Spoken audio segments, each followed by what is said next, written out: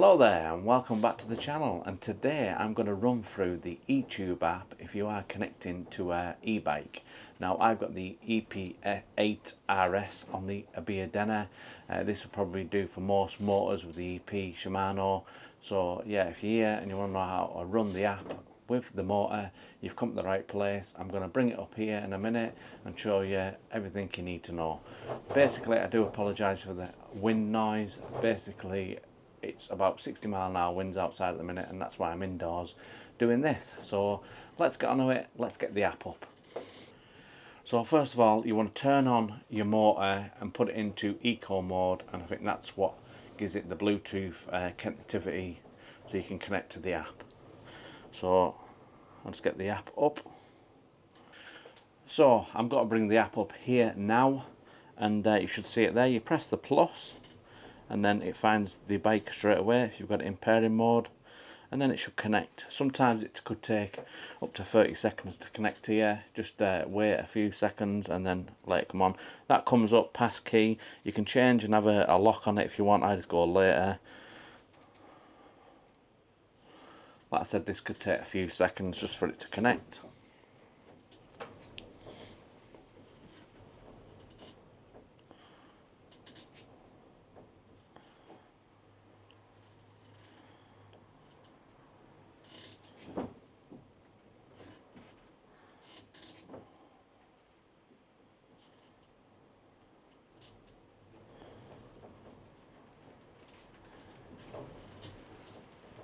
And there you go. Right, in front of you there, you should see all the parts on your e-bike. So we go yes, okay.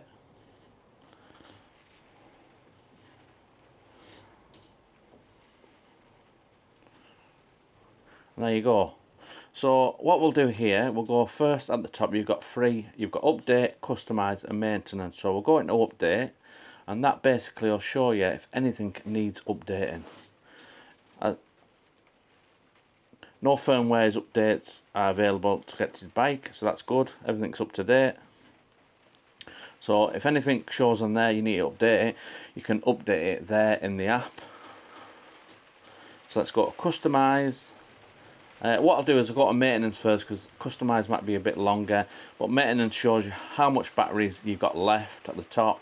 And you've got ride data, so that'll go into that. It'll show you how many total distance of miles and stuff the bike's done.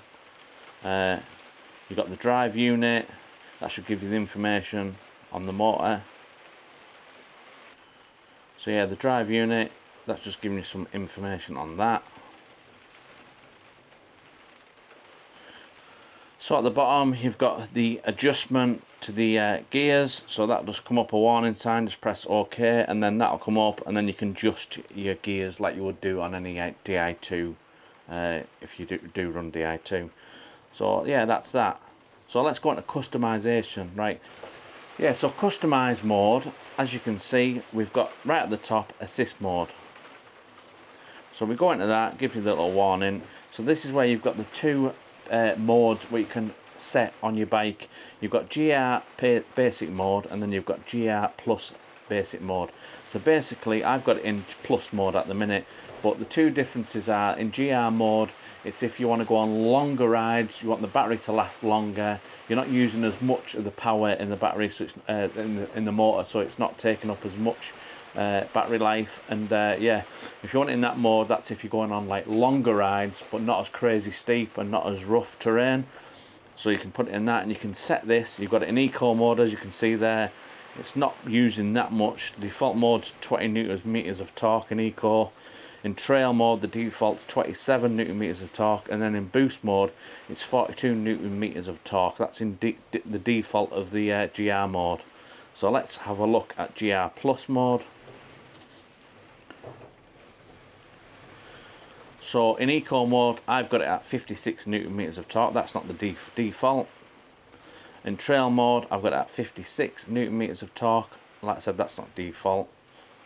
And then in boost I've got it full 85 newtons of torque. Now if I move them, you can move them down. That's the default. The default is 56 newtons of torque in boost. In trail,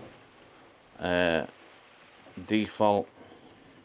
In trail, the default is 34 Newton meters of torque, and then in Eco we go run down. The default is 27 Newton meters of torque. So that's in GR Plus mode, and all that is adjustable, so you can adjust it to whatever you want and whatever power modes you want. So, and then you've got the drive unit. So that's just giving you the maximum speed. In there, obviously in Great Britain we can only go like 25 km per hour, 16 miles per hour. Display speed is at 5%. Auto shut off time at 10 minutes, so you can change that if you want. And then you've got auto shifts, manual shifts, rear shifting units, so you can adjust all that there. The shift units, obviously Ultegra. Then you've got the switch, you can have a play in that if you want. That's just all. If you use Di2, that's just similar stuff. You can just to change what button does what, and you know, you can set it up to. I mean, I have the top button sometimes on my Ultegra to change me Garmin screens. You can do all that sort of thing there. Then you've got cycling computer display.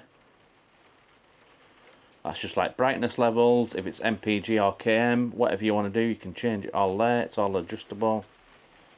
You've got wireless settings. That's just telling you the information on that and the time.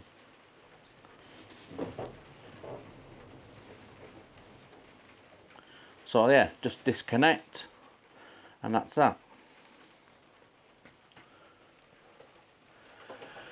Yeah, so this was just a quick rundown on the Shimano E-Tube app and how you connect it to your e-bike, and basically the different settings and different modes in the app, what you can change it to, and whatever ride you're going through. I mean, I find this motor so far, the rides have been on, absolute fantastic. I mean, basically the next video will be me taking up Grisdale Forest and absolute on the gravel trails, and this bike absolute, the motor on it just performs so well on that sort of terrain. It just absolute amazing. So yeah, so stay tuned for that, and like and subscribe if it's helped you anywhere here. This is, like I said, just a quick video going through the E-Tube app, and if you've got any questions, put it in the comments. Yeah, thanks for watching. I'll see you on the next one.